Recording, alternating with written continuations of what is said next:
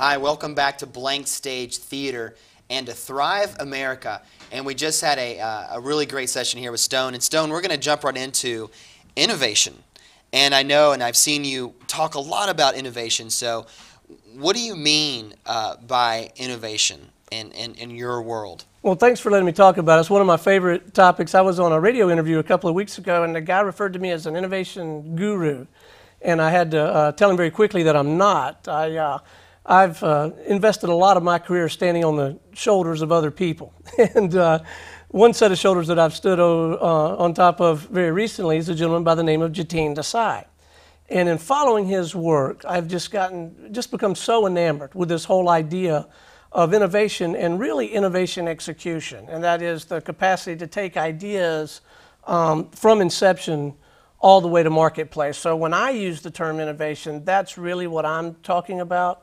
And having the benefit of the relationship with the DeSai group has put me in a position to bring those messages and then bring the tactical resources to bear to bring those fruits to labor. And I'm having a ball with it. I've heard a lot of people say that you got to be original. You can perfect the way your message is, and you can have great customer service, and you can have all these really great elements to have a successful business.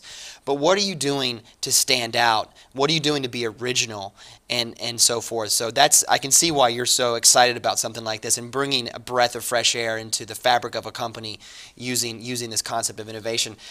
Some of the trends you're seeing in the marketplace as it pertains to innovation and bringing out creative messaging and so forth. Yeah, I'm seeing a lot, and I'm using some different vehicles to sort of keep my finger on the pulse of those trends. One is I'm spending a great deal more energy now in monitoring all of the dialogue through all these social media outlets. There's a tremendous amount of buzz and genuine substantive conversation around innovation. And then I also have been, we started hosting a radio show, the High Velocity Radio Show. And in that show, what we decided to do was start interviewing people in the trenches, executives, and we also interview thought leaders, speakers, and consultants. But we interview executives inside organizations that are getting the real work of innovation done, and to hear them share their story and some of the things that they're executing.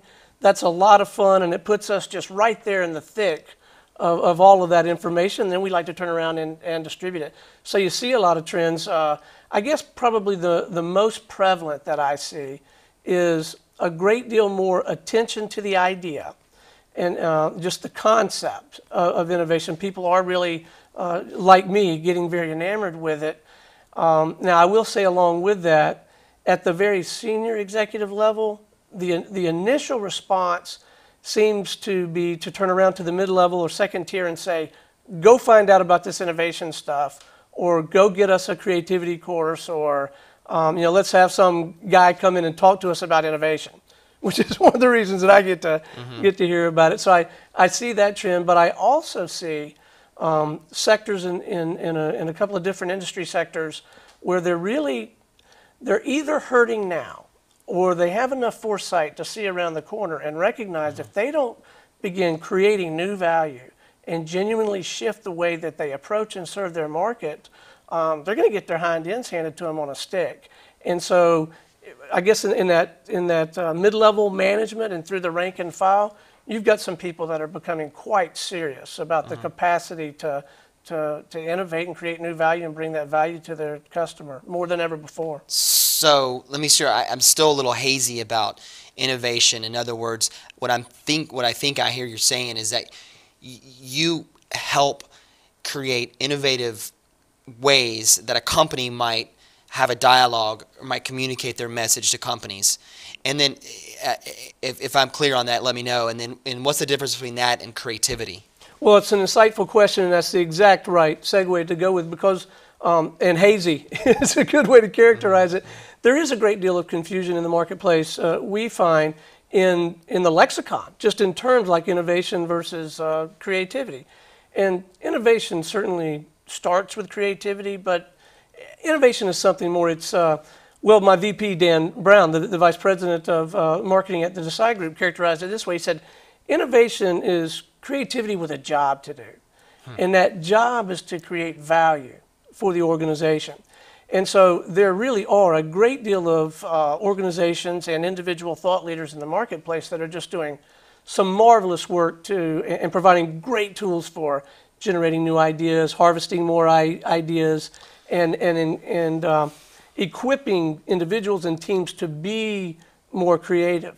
Where our work seems to gravitate more toward is establishing the methodology, governance, infrastructure to take those ideas from inception all the way to marketplace and put into place the kinds of metrics that you need and the ability to monitor progress and be able to evaluate, what is now an ever-growing number of ideas, evaluate them against some very specific criteria. So we'll go in, we'll help organizations establish an innovation mandate, make sure that that is wholly consistent with the overarching strategic direction of the organization, and then apply that rigor and that discipline so that they can bring those ideas, so that it really does become creativity commercialized and generate real value. So that's the little corner of the sandbox I think we've carved out for ourselves pretty successfully. And I'm sure there's probably some fear in some of these brick and mortar type of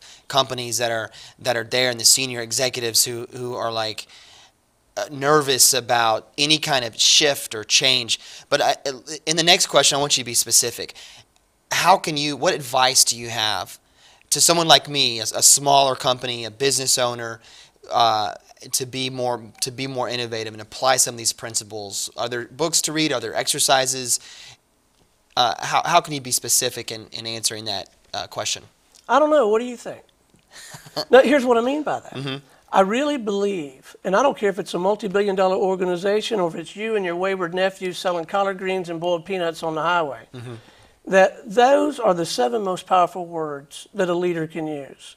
And if you can exercise the discipline to have that kind of mindset and really place the onus of generating ideas and bringing them to fruition on the people that you're working with, the people that report to you, and ask questions like, I don't know, what do you think?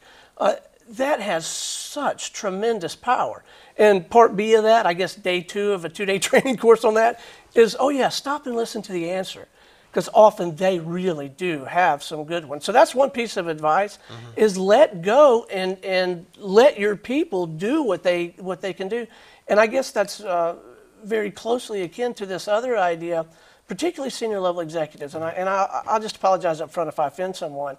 My most consistent piece of advice to senior level executives: get out of the way.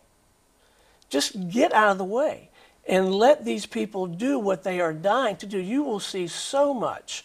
I talked earlier about this idea of discretionary effort.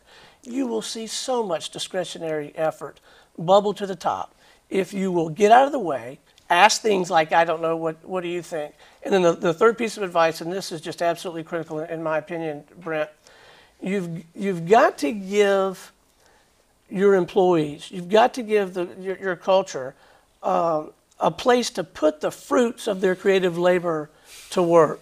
And an example that comes to mind for me, this past Christmas, my brother's kids got mini bikes for Christmas. Well, he lives on 3 acres. I live on a postage stamp in Cobb County. One of the cruelest things I could have done to my kids is give them mini bikes for Christmas. But sometimes I see that in organizations. They get kind of enamored with this idea of innovation. They read an article, they hear me do a talk or something, and so they go out and they invest in a creativity course or buy the latest gadget or mind mapping software. But then if there's nowhere to actually apply that, if there's nowhere to ride their mini bikes, you're going to end up with a very frustrated workforce, and what you're not going to have is any genuine return on your investment. So those are 3 specific pieces of advice I would share with anyone. Gotcha. So the point that Stone's making is how can we encourage the people that we come up with? If you don't have a team, maybe find some mentors. We've had other guests that talk about, the mentors will come into the fabric of your company and get input and really listen to what they have to say. Stone, we're going to bring you right back and we're going to talk about change. So I'm excited to hear you talk about that. All right.